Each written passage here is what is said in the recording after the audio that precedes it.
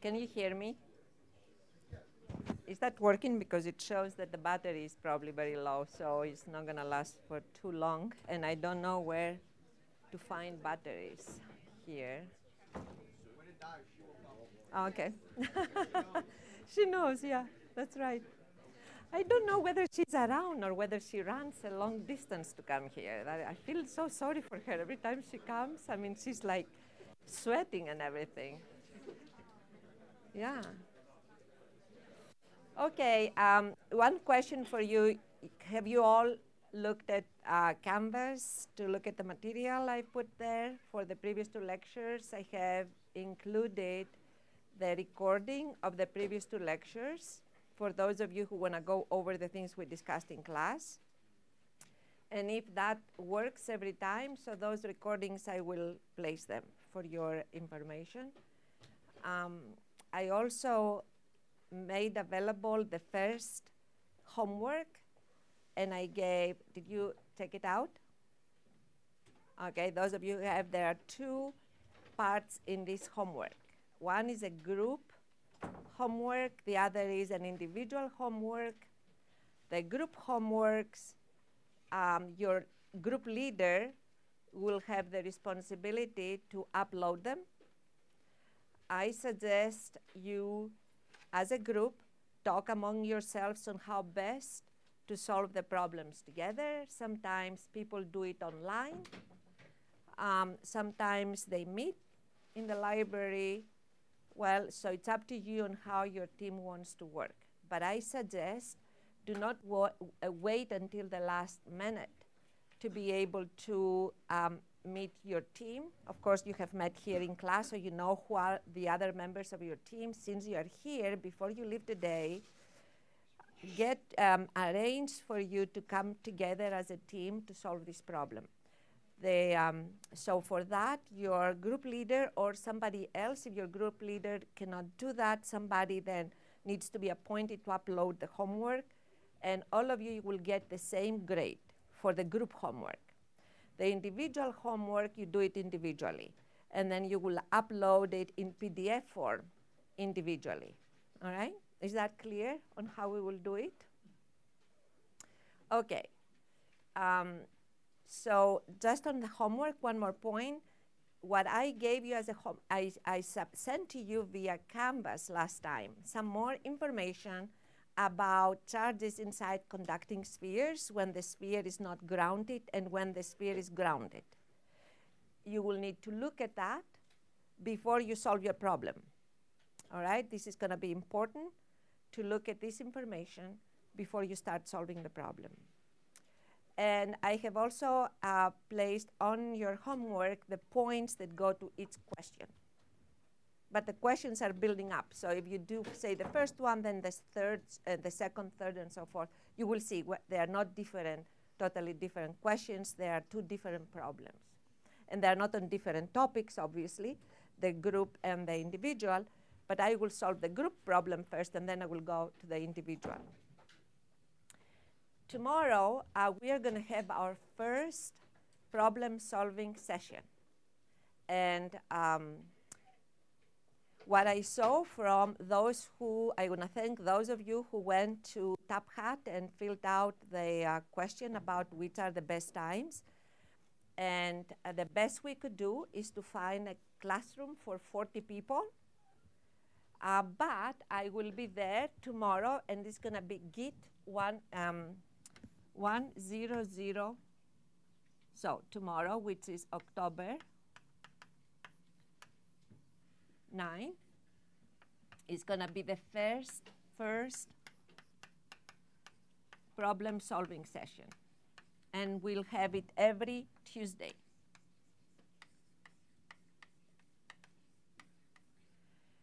And it's going to be in 1006 Git. I think I write it well. Hall.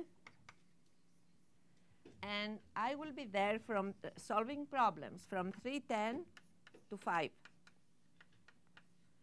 And so I know if I were to put the two times together, many of you will be able to come. If you cannot come because of conflicts with your other classes, please ask one person from your team to be there. And then you can share, he or she can share the information with the rest of you. Okay? Yes, any questions? Yes. So let's say like for students, if they cannot be there like from entirely from this major class, will they still be able to get extra 2 points? Yes, in that case, I will give something for everybody to do it who cannot come there because of conflict. So it's not going to be a survey as I used to do in the past, but it's going to be something related, something simple. I need to figure it out. So as long as you will be able to answer this question if you go over the material. That's the key point. And I will give you enough time to go take the material from others, read it, and then try to answer the question. How about that? Because the only reason I'm doing it is to give you enough, I need to give you enough credit for going over the material, which of course is going to be good for you, all right, to be able to learn that material, and then for taking the time to fill out the survey. It's not going to be exactly a survey. It's going to be, I don't want to call it whatever, an assignment, a short assignment just to show that you have covered the material. I would not normally do that if the classroom was big enough for students to come, but it's small. It's only for 40 people, and I understand that it's during the day, so there are a lot of conflicts. So let's see how that works, all right? And then you give me feedback of whether you found it appropriate or not. Okay, you see the outline? I have it up there. We'll do a summary from our last lecture, and then we'll cover these topics that you see. So, last lecture we talked extensively about bringing a conductor into a uniform electric field. In the beginning, we started like that, and we said, if you have a uniform electric field and you bring a conductor into it, then what happens if you bring a conductor like that? Let's assume that the field, both the field and the conductor are infinite long. And let's assume that the field is uniform and the conductor also has the same thickness independent of coordinates. And it's perpendicularly placed to the direction of the electric field. Then we said, in this case, what is going to happen is that the free electrons inside the conductor will move under the influence of the electric field, and the electrons will come here.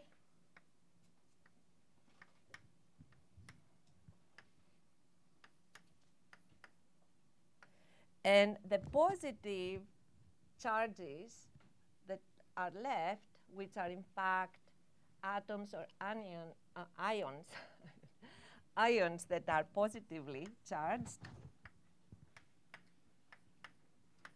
will go up there.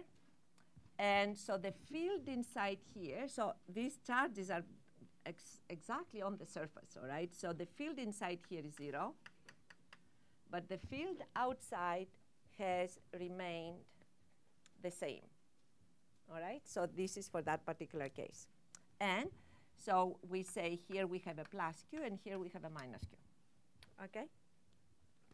Then we said if we go away from this problem, which is it's a problem well described in Cartesian coordinates, and we go to a different problem where we have the same field, uniform, but we place a spherical solid conductor or a spherical conductor, maybe it's a shell, only not just a sphere. And if we place this here, let me place the conductor. Oops, I'm sorry. I do that all the time. Apologize. Then what happens is the lines will change. So there will be charges, obviously, negative charges here, positive charges here.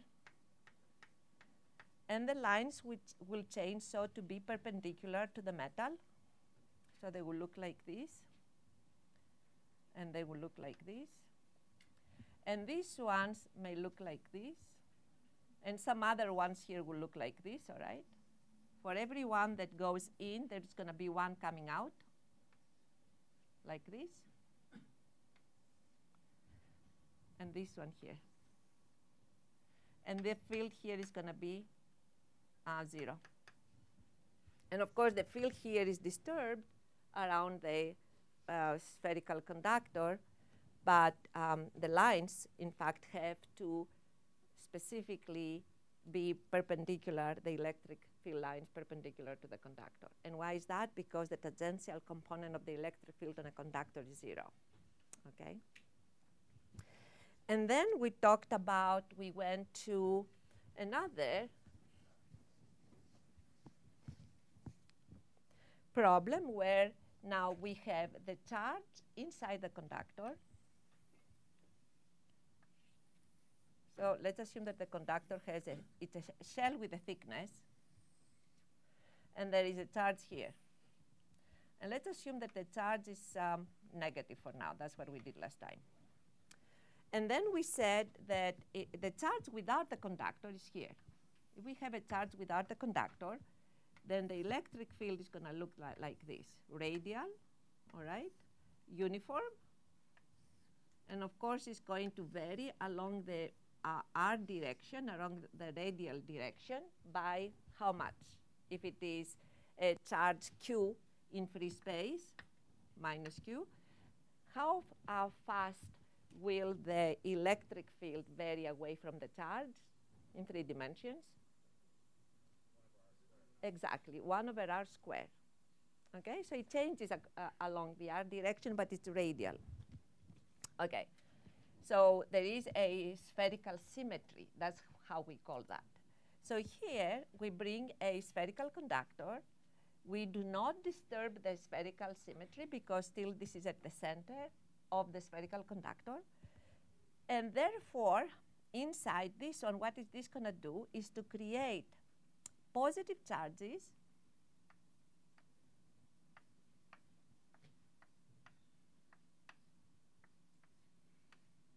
they will be here.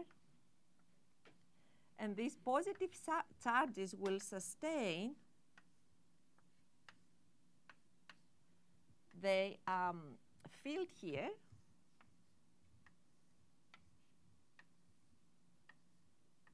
So it will sustain the spherical symmetry of the field. And because of these positive charges, there will be electrons here.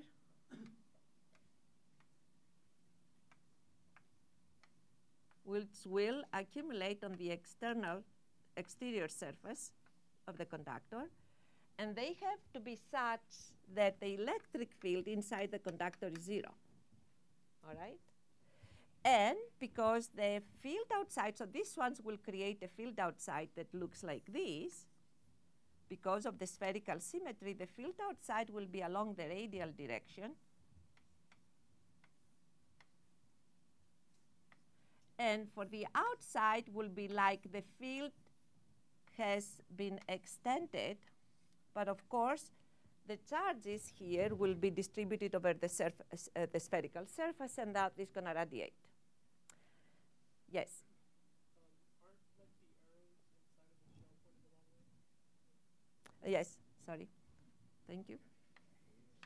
Yes, yes, yes. Thank you.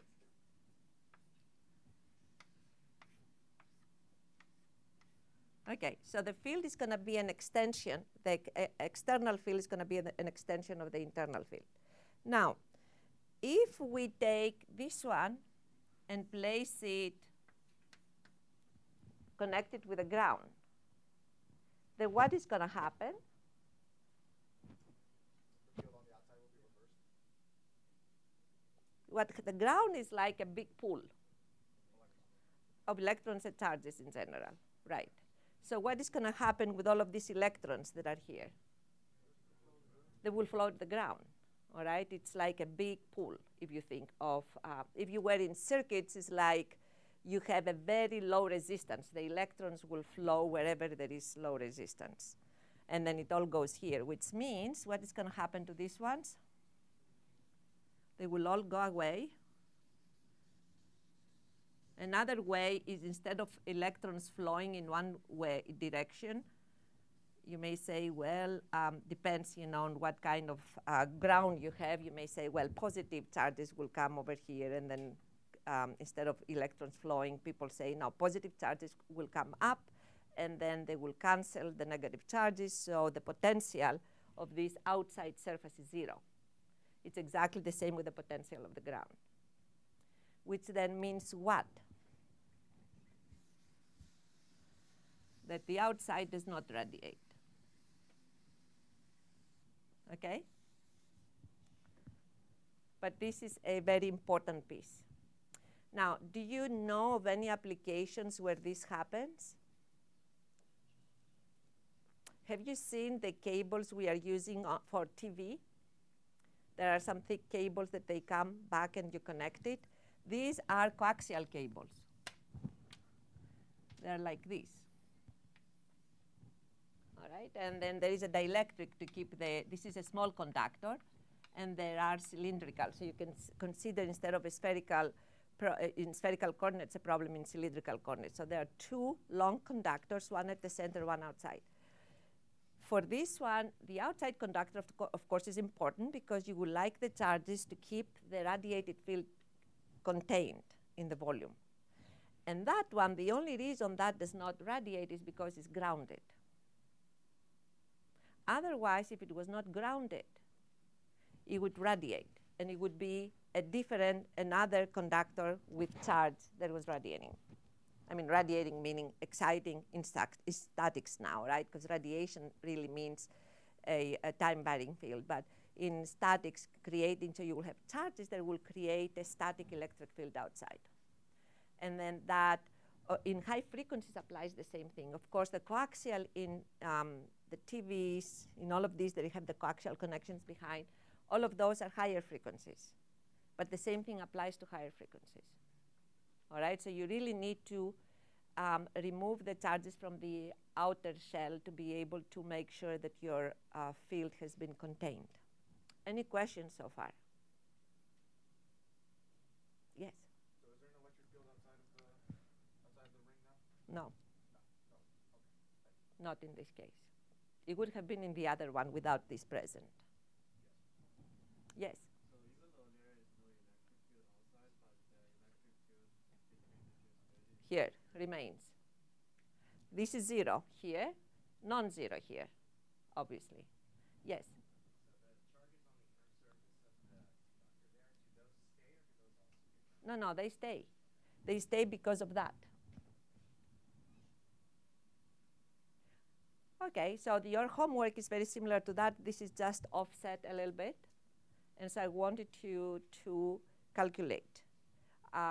You're going to solve the problem in spherical coordinates. All right, I gave you the position of the charge in spherical coordinates.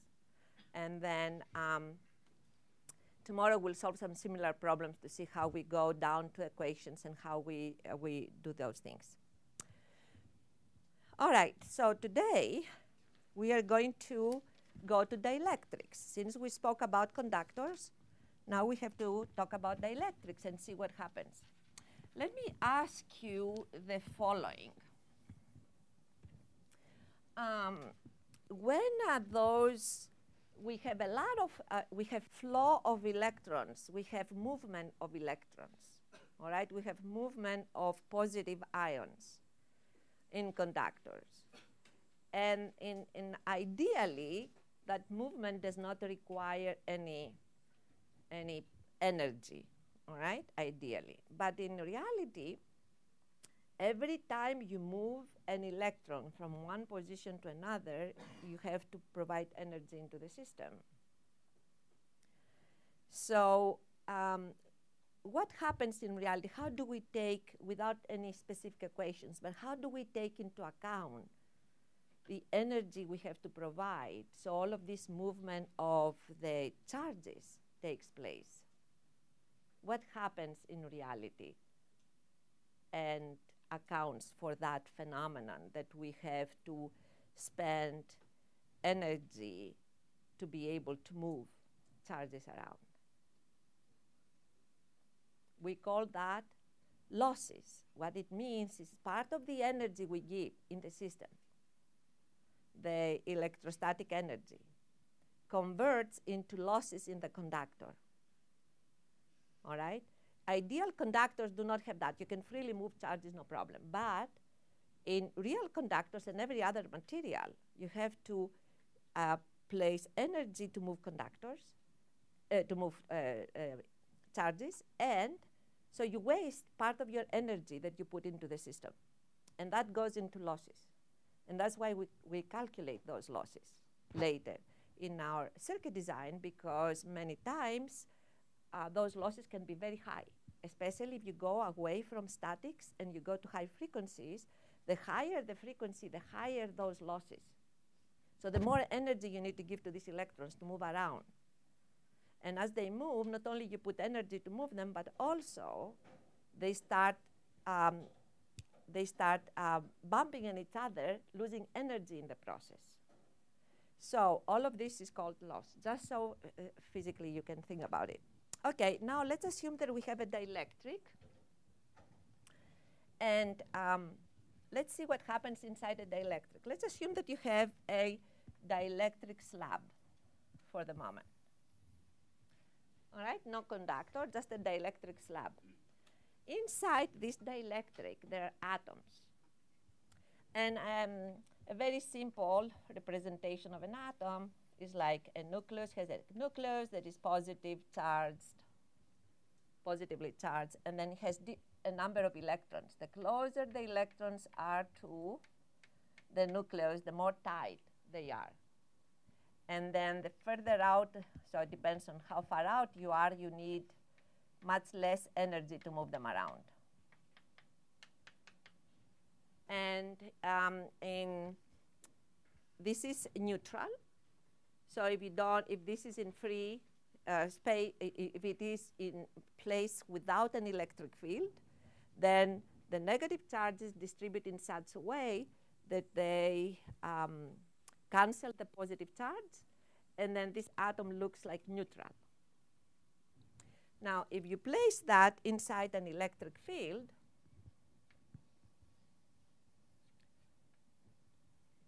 so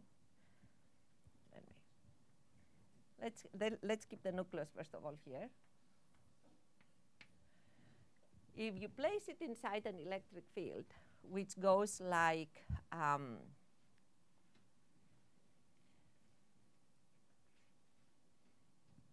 me see.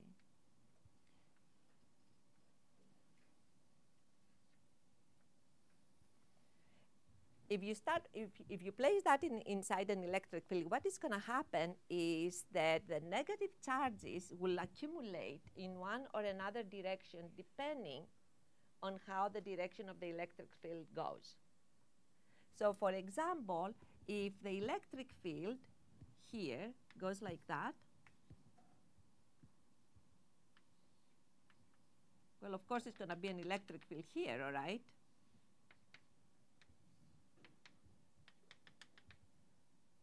Now, this is an exaggeration because, of course, this is one atom. But I wanted to say that there is going to be a concentration of charge. Some of the free electrons will come here. And then it's going to be a depletion of negative electrons here. So there will be fewer of those. Not all of them will move down here, but there's going to be a depletion here, which means that the symmetry that you saw here is going to be modified. And that simplistically, we show it as a dipole. We say, okay, so we have a positive charge up here. So if you try to balance these two, you see more of a positive charge there, and you see a negative charge here, and we show it like that. All right, just for simplicity. And this is like a dipole. And when you have a dipole, it's an atomic dipole, obviously. You have a positive and a negative charge. And it has the same dimensions, very similar to the atom. So we have lots of them. If you take this, then practically, without any field applied around, they will look like that.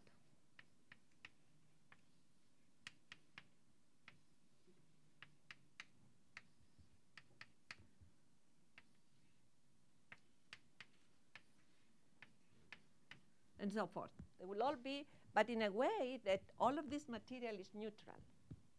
And why are they going to go like that randomly? Because randomly, microscopically, inside the material, a lot of things take place. So the material, for example, may have some impurities. And what happens, some of these impurities will capture some of the electrons, so they get trapped there.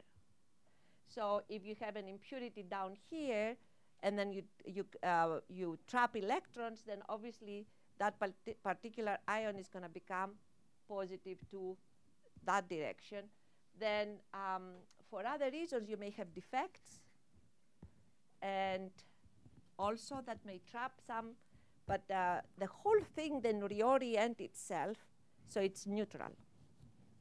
When you take this and you put it inside an electric field, then things change. But before we go and start looking at what happens here, let's try to see how we are going to represent this dipole.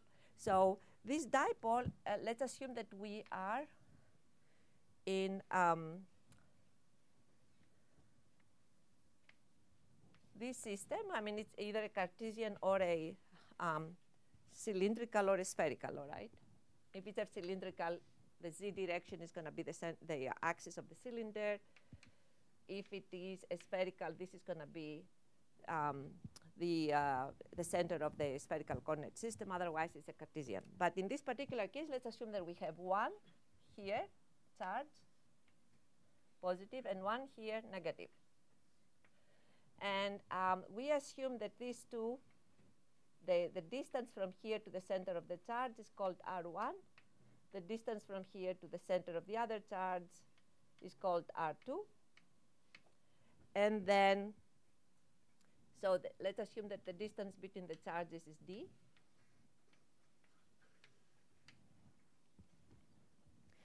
So now we are looking at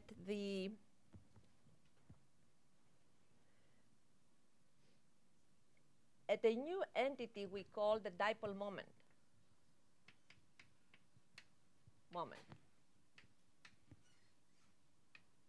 The dipole moment is nothing else but I will write it here, P is Q. This is a plus Q. If you remember, this is a minus Q. And that is times the distance. But distance, because you have oriented your 2 points in space, this distance is going to be a vector. It's not going to only have a value, but it's going to have a direction. And that's why the distance here shows like as a vector. And the distance is nothing else but R1 minus R2. All right? So that's why the distance is a vector. And we call this the dipole moment. That's a convention.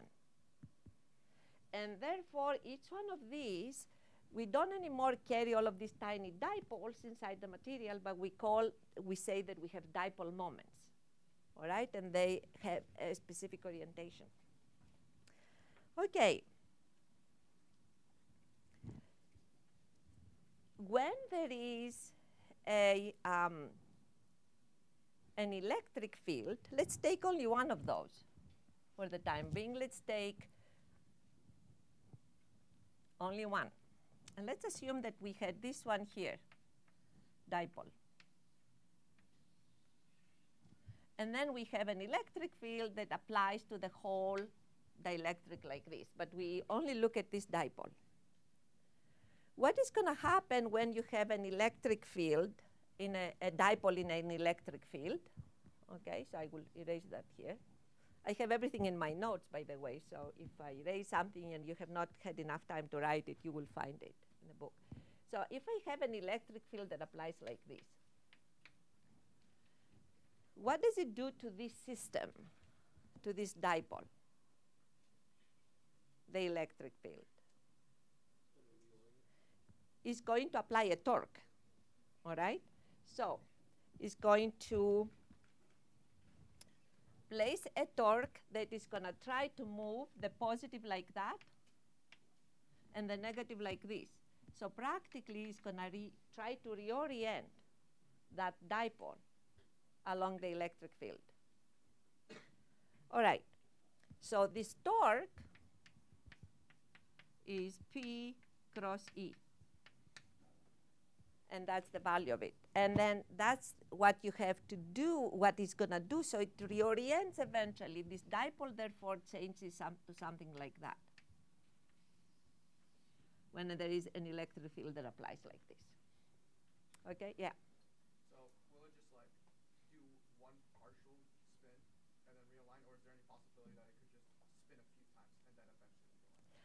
Well, this is a macroscopic. So I have to say, this is a very macroscopic view of what happens in a dielectric. If you're going to see what happens in reality and whether there is a spin and everything inside the dielectric, then you have to have a much better representation of these dipoles.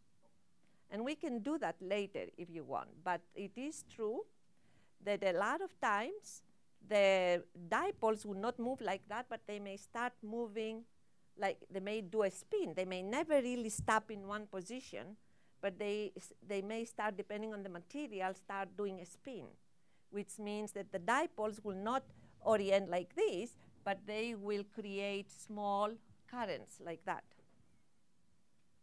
Okay, but now I think let's leave it out for the time being to be able, because everything we do is macroscopic. And so we are accepting models that are not necessarily correct at the microscopic level. Okay, yes? Can you just go over the cross product with Yes. Yeah, can you just go over that? I'm not sure how that actually works. So this is the definition of a torque. All right, so what would you like me to do with that? Normally it's supposed to be like perpendicular to the vector, The torque, yes. Mm-hmm.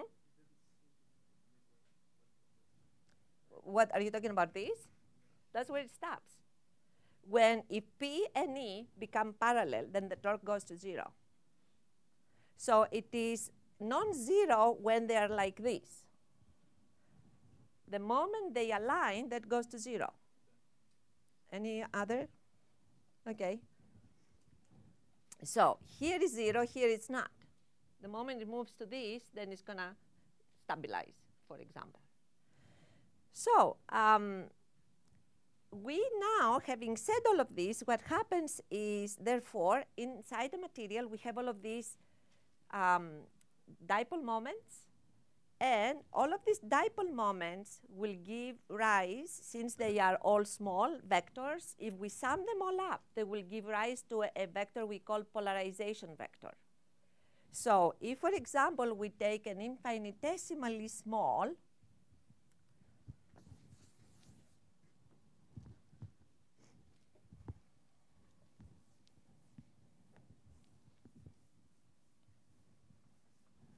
So if we take an infinitesimally small volume from here, dV, then we define the polarization vector as the sum of all of the dipole moments in here, and that is in dV, divided by dV. And this is a vector, and it's called the polarization vector.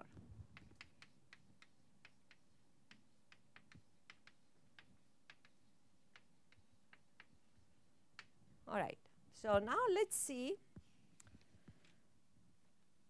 what is this polarization vector, how helpful it can be to us. The polarization vector primarily can give you, you can find out based on the definition of the polarization vector and the definition of the dipole moment, you can prove that the divergence of the polarization vector is nothing else but the negative of the polarization charge. So now, on the basis of that, we can define a polarization charge for the dielectric. All right? We can define a polarization charge for the dielectric, because all of them align in some ways, and eventually under the electric field, they will create all of these dipole moments, and they will be represented by this vector. And on the basis of this, we can define a new charge, which is called the polarization charge.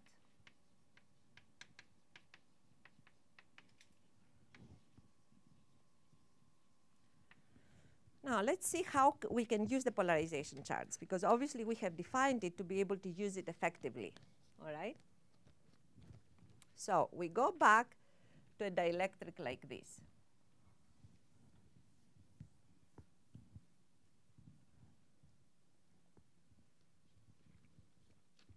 Okay, here is what is going to happen to this dielectric. Let's assume at this point that this dielectric was inside, has been inside an electric field, that all of the dipole moments have aligned, and all of the, let's assume that the electric field was like that.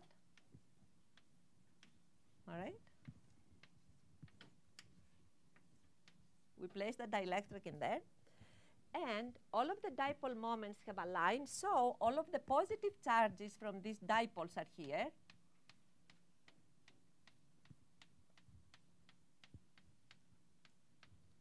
All of the negative charges from the other dipoles are here.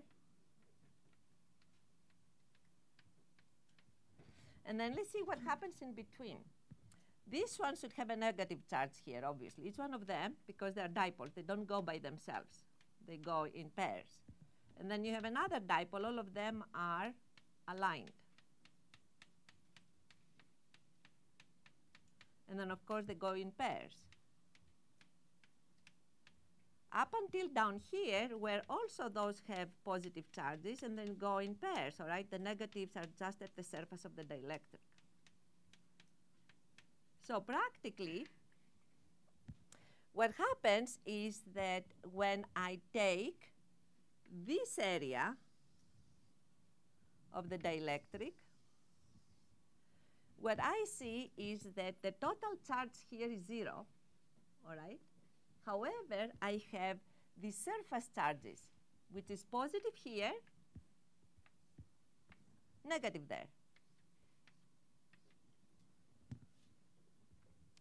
And so we can talk about this one. We can talk about a surface polarization charge.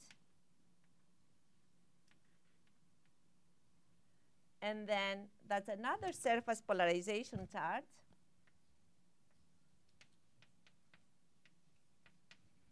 All right? So practically, even if the charges do not move to the surface, but they remain in place, it's just that they have changed the orientation, I still can define a surface polarization charge here and a surface polarization charge there. And because of this relationship, you can prove that at any point on this surface, at any point, the polarization charge right below the surface in the dielectric is the same in value with P, with the value of P at that point, because of that. Okay?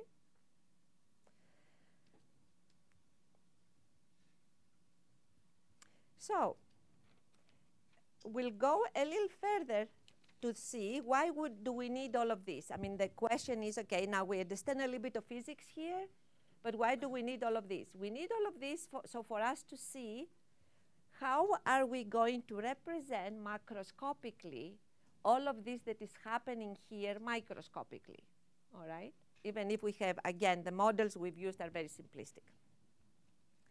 So if I have now a,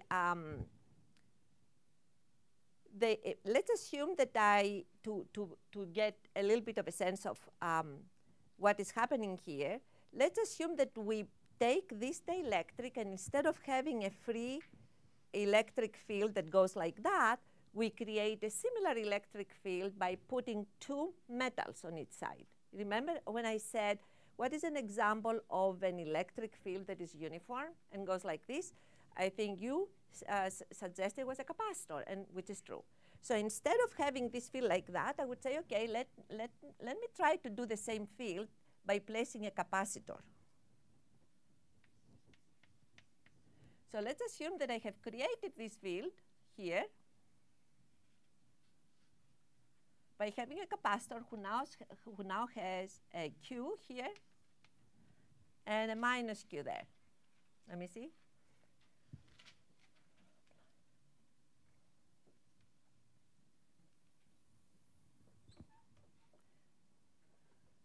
So what is going to happen if there is a metal, there are two metal conductors here.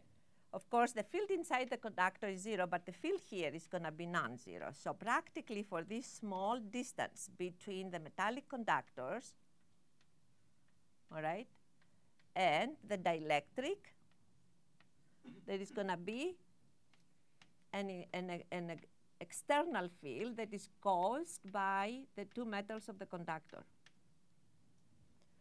So here, to just make it a little, this one is the line that separates this air from the dielectric, and this is the lower line that separates also this air or the conductor from the dielectric. So your dielectric is from here to there, so to be able to differentiate it. And then you will find that the field in here, which is the total field because of the presence of the dielectric, all right? Without the dielectric, you will have an electric field, E naught. Because of the dielectric, the total charge here, if you bring those very close, changes, all right? Because now you have not only the surface charge of the conductor, but you have the surface charge of the dielectric that goes very close. And in this particular case, your total surface charge will be sigma of the conductor, which is the surface charge here. And this is the surface charge, let me call it like this, of the dielectric. This is on the dielectric. And this is on the conductor. So here, you're going to have that the total electric field is going to be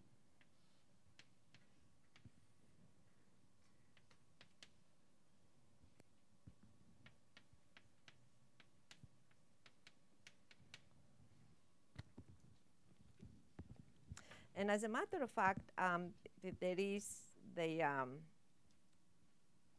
negative sign that I should say probably, because they're all positives here. So okay, and all negative there. Yeah. All right. So this would allow us then, so I can write the following. Then I can say that the total electric field can be equal, I'm rewriting this as, I'm rewriting the surface polarization charge as X, let me see, SP. I'm writing this, not really. So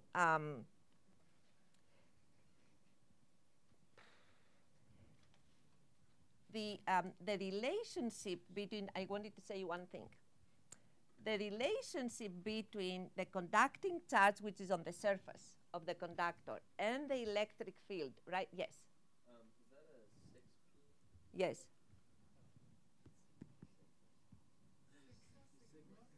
Sigma, sorry. So sigma is the symbol for surface polarization charge, right? Yes. Okay. Sorry. Sometimes I write, yeah, I know.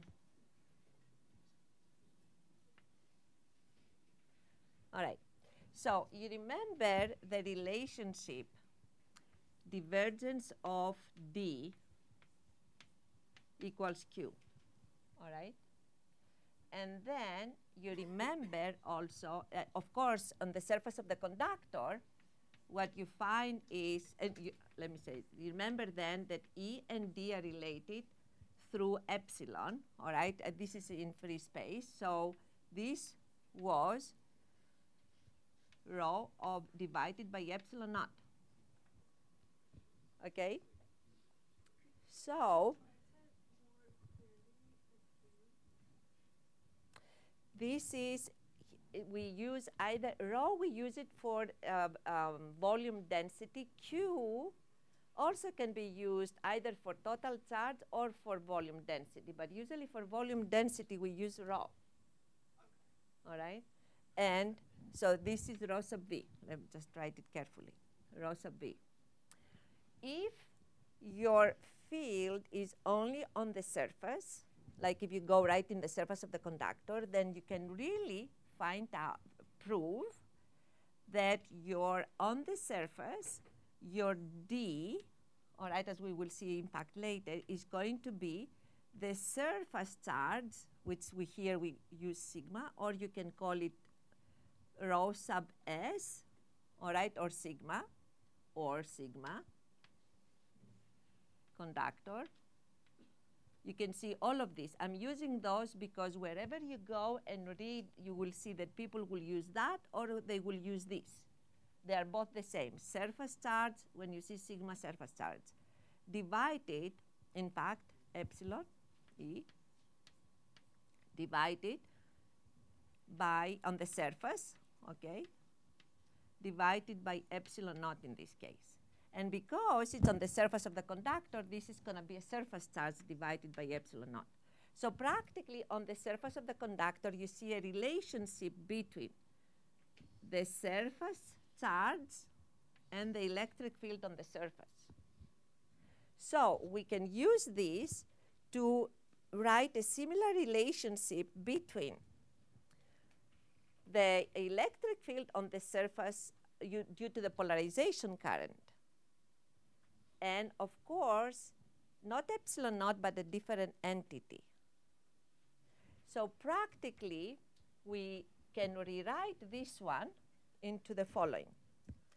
That epsilon total, which is the total field from the conductor plus the field from the polarized dielectric, this is going to be equal to sigma on the conductor, surface on the conductor, surface charge on the conductor, minus this entity times epsilon naught, E total,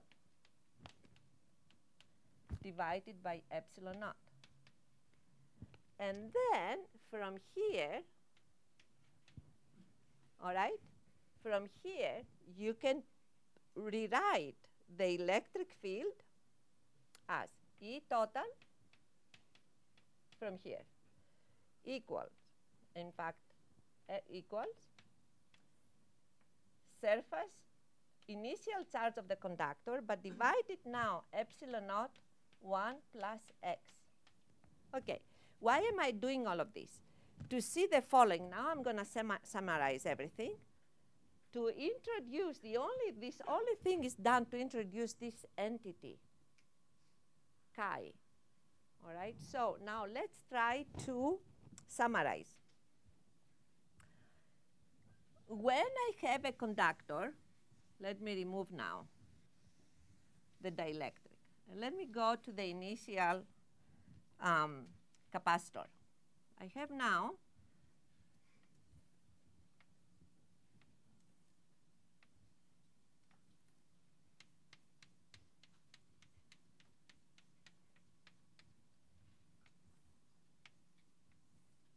all right, electric field. And let us assume that this is the electric field E naught. When I place a dielectric here and I fill the whole space with a dielectric, what happens is the lines may remain the same, all right?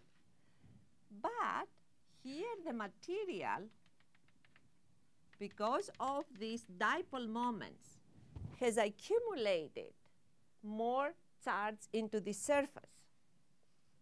And as a matter of fact, what it has done is to reduce the total surface charge by the polarization surface charge, like here. And therefore, the electric field in this case, E, the total, is going to be smaller than the initial electric field by 1 plus x. And what we do in this particular case is, instead of leaving this 1 plus x by itself, we say that now this dielectric that has the dipole moments, we will characterize it by what we call a dielectric, a permittivity, epsilon, which is then is going to be the product of the free space permittivity times 1 plus chi, which is susceptibility. It's called dielectric susceptibility. And the whole thing here, or this one, is called epsilon r. And finally, the epsilon of dielectric is epsilon r times epsilon naught. So the whole thing is for us to see that this dielectric is going to have a different dielectric permittivity. Yes? Is there a difference between E total and E surface? Is it just two different subscripts? Yes. This is the electric field on the surface. Okay. This is the electric field everywhere. Okay. So in the electric field on the surface is related to the charge on the surface through this relationship, only on the surface. Yeah, the surface of the conductors. Here, where just underneath it, eventually you put the dielectric, all right, the surface of the conductor. So you have the following problem. An initial capacitor with two conductors and conducting charges, all right, minus, in fact, the way we have it here, it's a minus Q here and a plus Q here. This is initial charge. You can then have surface charge. The surface charge is nothing else but if you have a total charge Q divided by the area, the surface area of the conductor, that gives you the surface charge. So you have a surface charge here and a surface charge there, obviously, for the conductor. But as you introduce the dielectric, you create an opposite polarization charge here, all right, which changes the total charge on the surface. And therefore, your total electric field is going to be given by that. Okay, which in fact helps us then introduce this parameter, epsilon sub r. Yes?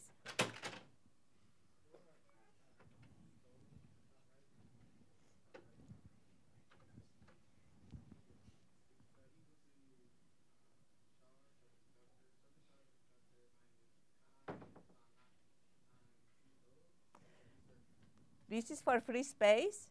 This is the total. And this is chi. And the total field eventually becomes that only in this particular case. Why is that?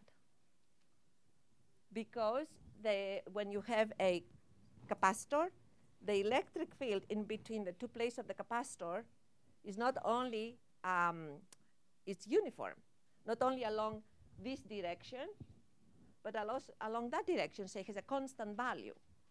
So if the field here is 6 volts per meter, for example, the field down here will be the same. The field in here is going to be the same. And that happens in a capacitor when the plates are very large and the plates are very close to each other. And you don't have what we say edge effects. All right? Yes? Over there you said E total is equal to sigma conductor minus sigma P. Yeah, right there. Yes. So what's the sigma P? Sigma gamma P is the surface polarization charge. You remember when I put the dielectric in there and I said that practically when you put a dielectric inside an electric field and you align all the dipole moments, then it seems like on the top surface of the dielectric there is a surface polarization charge, and on the lower surface of the dielectric is the opposite surface polarization charge. So still the whole material is neutral, but the moments have been aligned to create something like a capacitor, where you have a charge accumulated here and the opposite charge accumulated there. And that's what happens to the dielectric when you enter it in there. Yes? So for that equation, E total equals sigma conductor over epsilon naught 1 plus x, and the equation equals E total equals 0. So how do you get from that equation to Because of this. On the surface of the conductor without the dielectric, this is E naught, all right? Without the dielectric. This is E naught. It's the surface, the initial charge on the surface of the conductor divided by epsilon naught. Okay, so that's what it gives.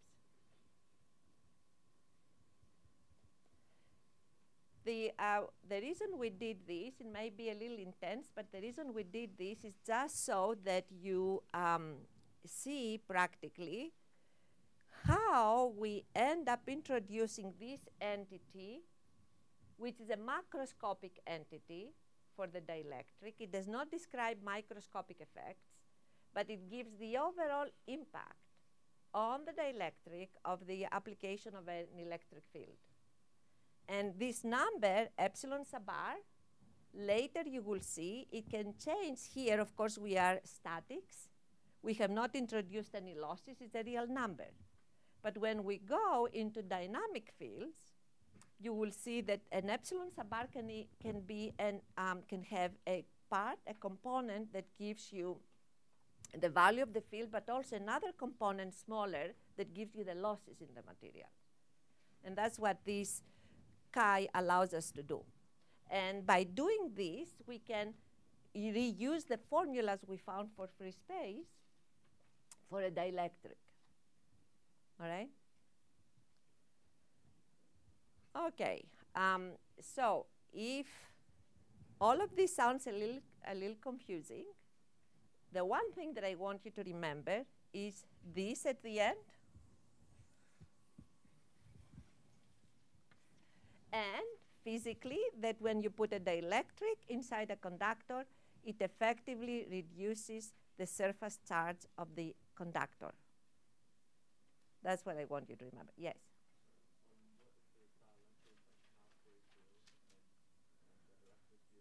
Then we are going to do that later when we find the boundary conditions between air and dielectric.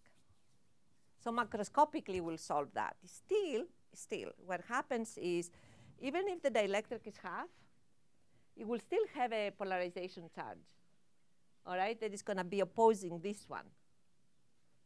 And then you will have to you will see how we will find the fields easily there by applying boundary conditions. Okay. Now, having said that, what we are going to do is the following. Before we go to the boundary conditions, we are going to talk a little bit about image theory that you have seen before, I'm sure. We'll just remember image theory on conductors, all right? What happens when you have a charge in front of an infinite perfect conductor? Have you seen that before, the image theory? Yes or no? Yes. Okay, so we're going to just review it, and then we're going to solve a few problems. All right.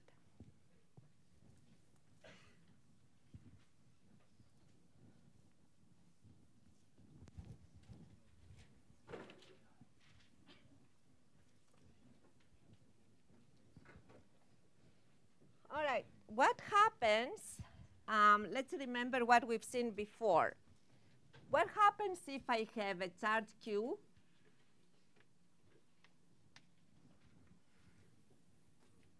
And that is in front at a distance, say, d, from a perfect conductor. This is perfect conductor. What do we know about the, let's try to draw the electric field lines, first of all. How will they go? If the charge was by itself, the field lines will all be radial, all right? And they will go like 1 over r squared. When I place this metal, what is going to happen to these lines? They will have to bend, so they all terminate on the metal at a 90 degree. So they will go, if I then, let me take this out. It will go like this, this,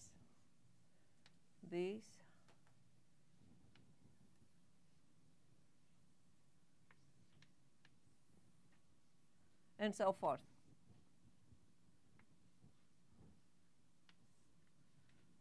Okay, and what is going to happen to the tangential field here? 0. All right. How are we going to now, image theory tells us the following, that we can produce the electric field in region 1 by removing the conductor. So we have the charge. We remove the conductor, but at a distance which was here, and then at the same distance from here. So if this is d, at a d distance, we put what? A negative charge. And then that operates like a dipole. And how does it go? Will go like this.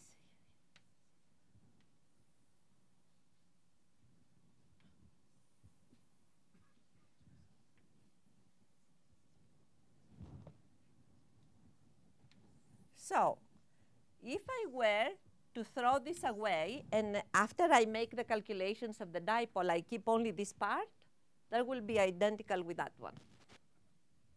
All right? What happens if I have a charge in front of a corner?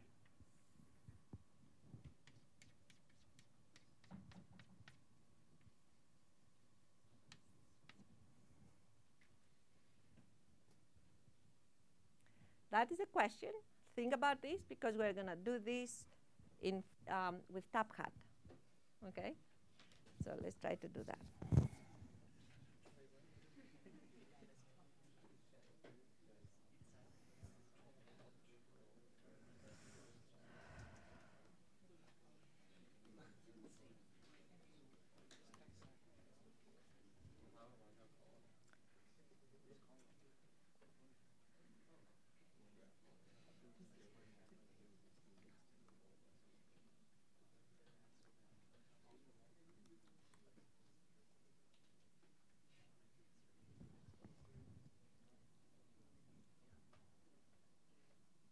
Okay. Oh, by the way, this is what I received from you, from the about times for the problem-solving session. All right, that's why I put it from 3:10 to 5. See that? Okay. Let's do this.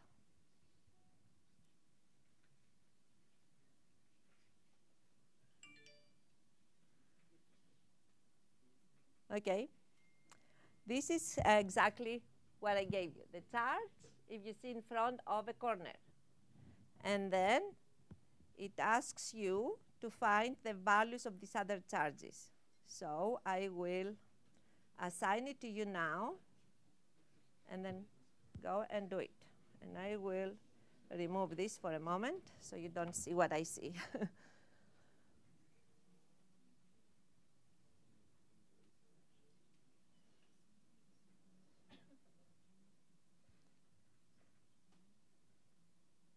And you have like 5 minutes for those.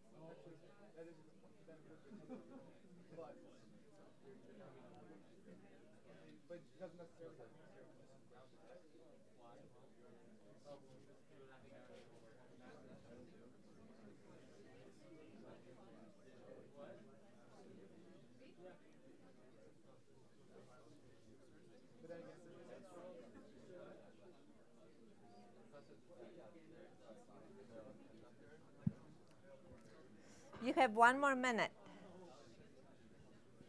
One more.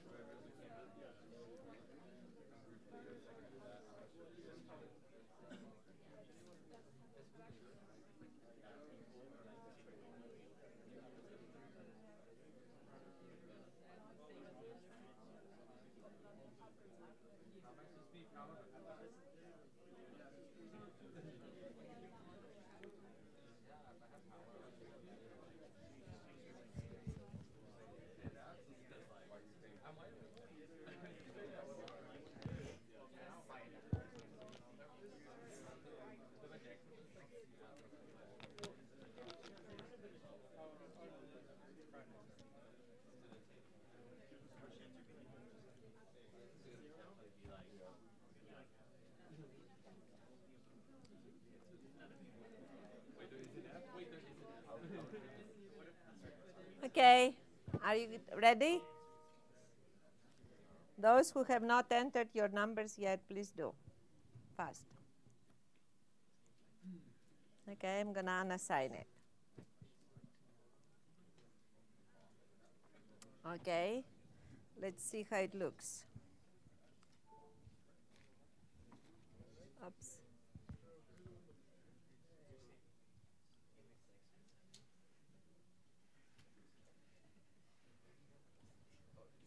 Okay, it's the first answer. What happens? So let's try to solve it here. You solve this problem, you're going to do it with superposition. All right, and why are we going to do it with superposition? We said we can superimpose electric fields. All right, so practically you extend this, you make them infinite long. So this here has to have a minus q. This here has to have a minus q. And to be able to preserve the boundary conditions, this has to have a Q. All right? So you solve this problem, but at the end you only keep this one, remember, because inside the conductor everything is 0. So that's what the image theory for this case. All right, let's now do another one. The next one is going to be on the torque.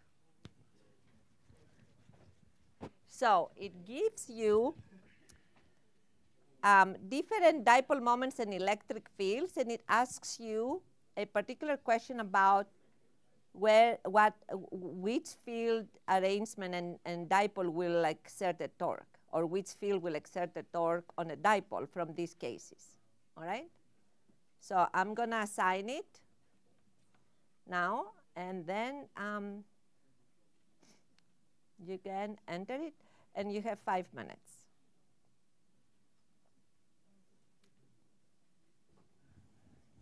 And that's exactly the torque we spoke about for the electric field and the dipole moment, or the torque the electric field applies on the dipole moment.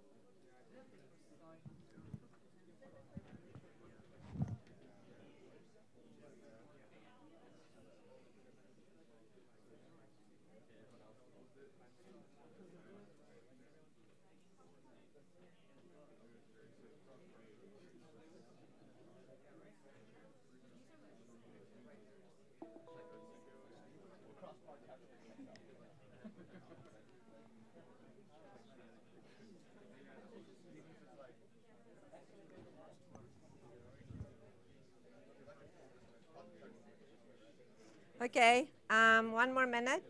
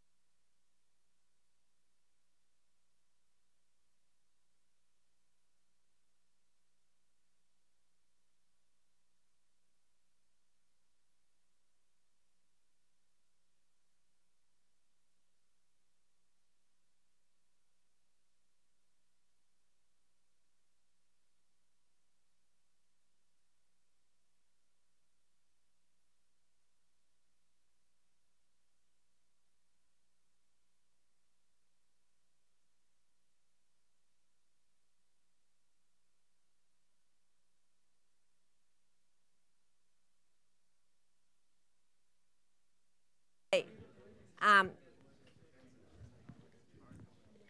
D is it's a displacement vector, all right? And this, in fact, in any medium is going to look like this.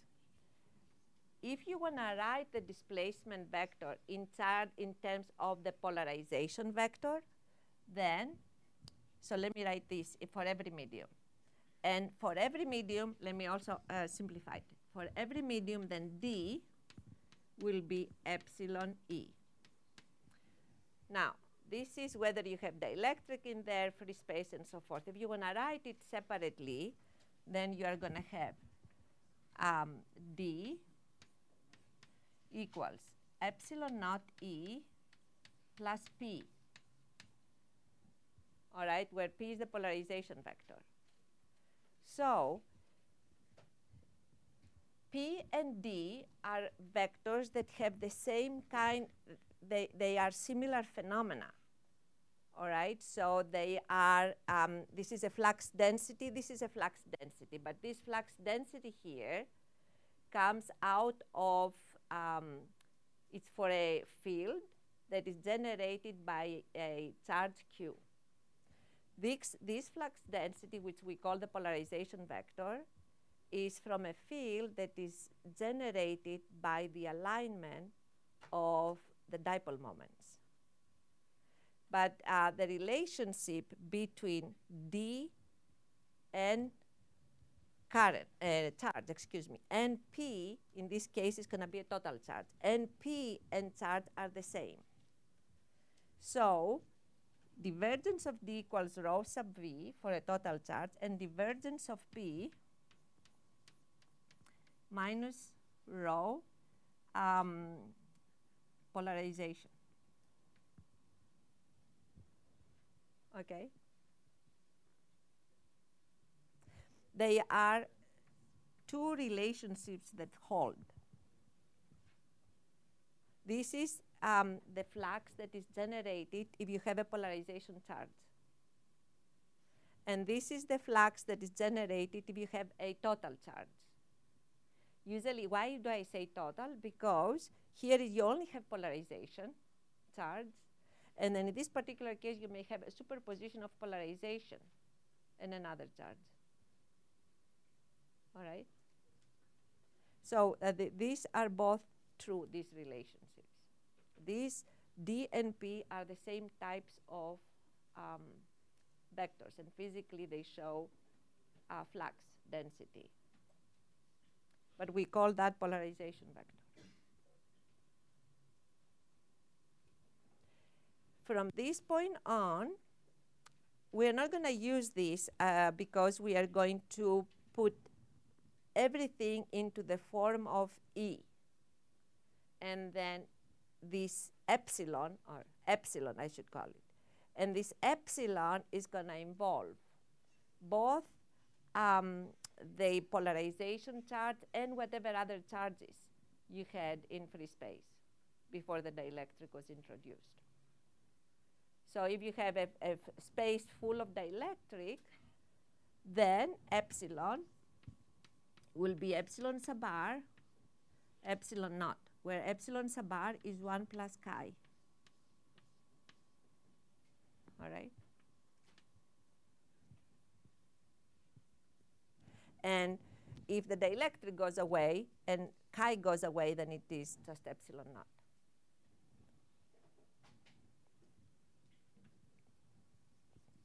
Okay, now let us try to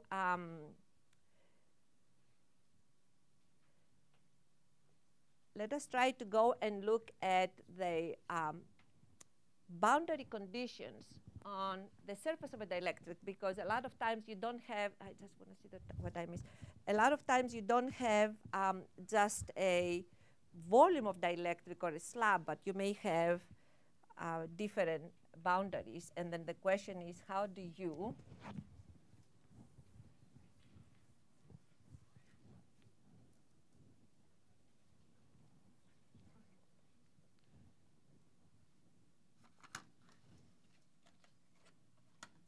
okay, let's assume that we have an interface between air and dielectric. And this is going to be epsilon r, epsilon naught. And then we have this is region 1.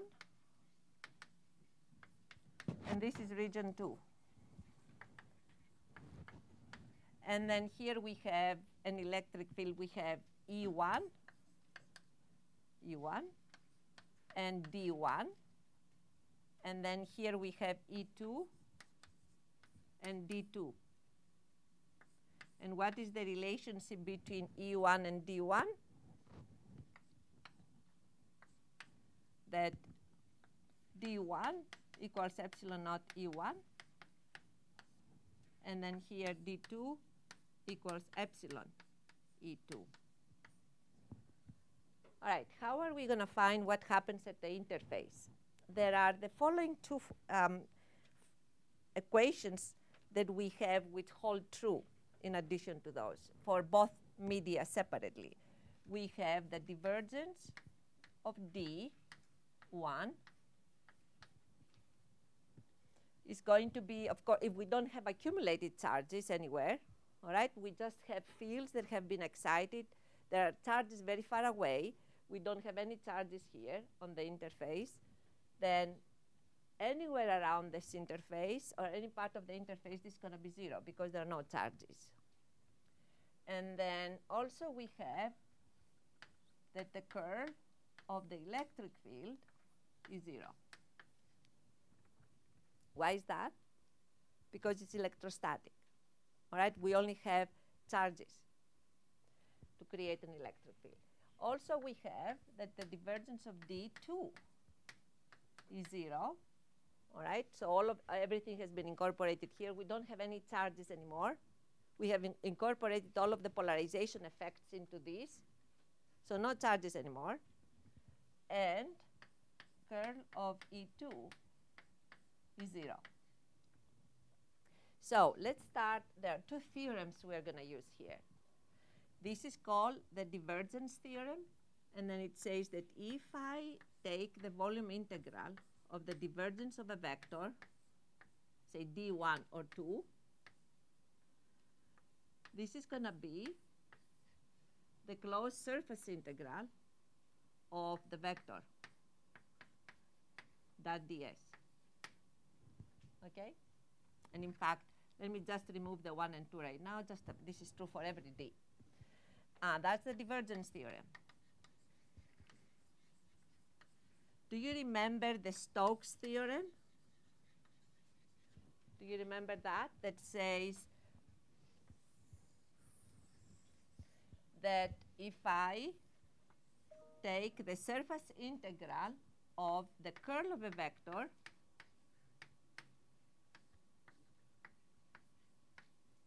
this is how, what?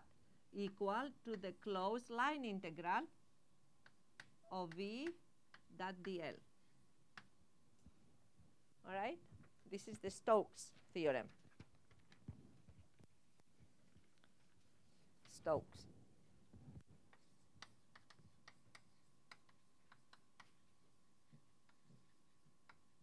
Okay, so what do I do now? I will go and apply these two, but here on a very small area.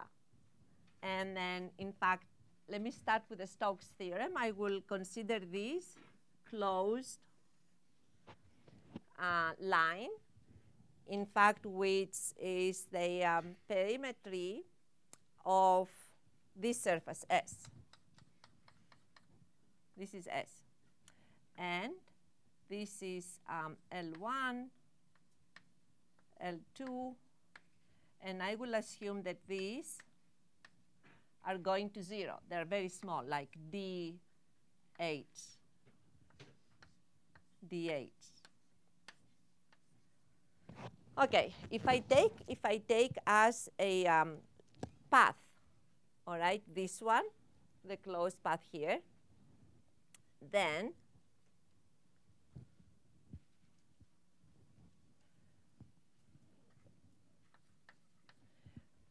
what it becomes? It goes from across the path L1 of E1 dot L is 0 here, all right, because that goes to 0, and there is no discontinuity. There are no charges or anything, no currents or anything on this interface. So if that goes to 0, then the field will go to 0. And then plus L2 E2 dot dl, and again 0 on this side. So this gives me the following: E1 tangential component, because that's what it gives me along this direction, minus E2 tangential component, and that times whatever length is that, L, equals 0, which tells me that E1t equals E2t. And therefore, at any point on the interface, the tangential components of the electric fields are equal. Okay? So then, we are going to, instead of the surface integral, which we did for the Stokes theorem, I'm going to go here and do a volume integral. I will do it a little further down here. The volume integral is going to be like this. I will do it like a small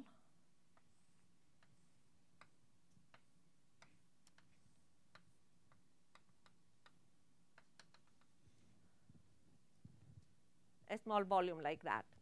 And I will call this surface S1. This is surface S2.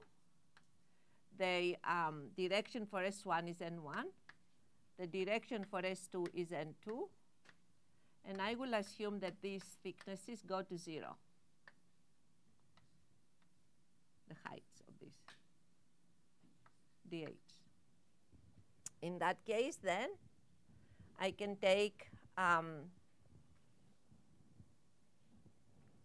this volume integral here is going to turn into a closed surface integral on all of the surfaces.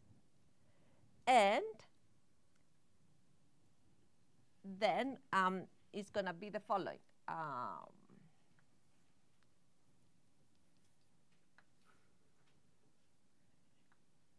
So surface integral on S1 d1 dot ds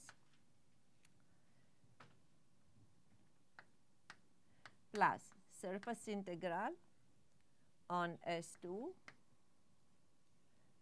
and then d2 dot ds. And then we have the surface integrals on all of the surfaces which are going around.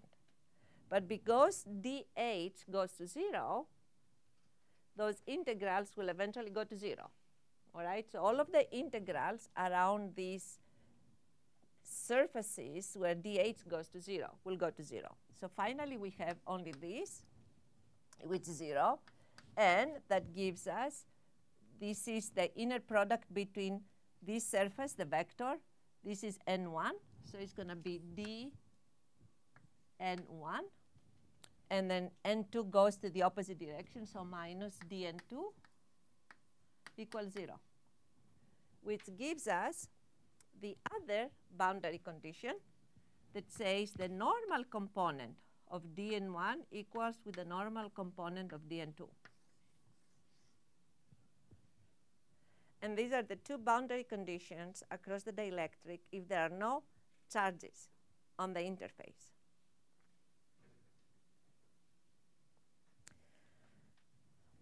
All right?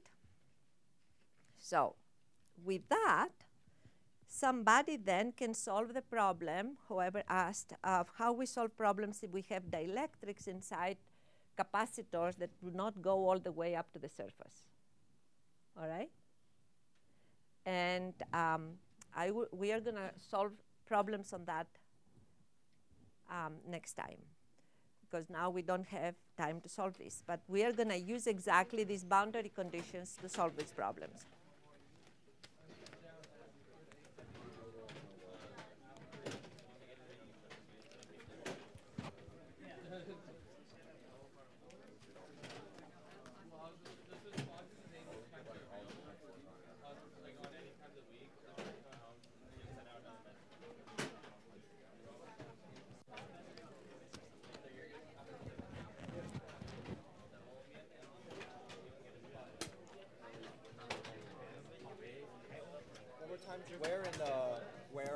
solving session tomorrow? Git 1006. Which Git hall. Git Hall? 1006. And it's at 3 o'clock? 3:10 to 5. 310 Git Hall 1006. Okay.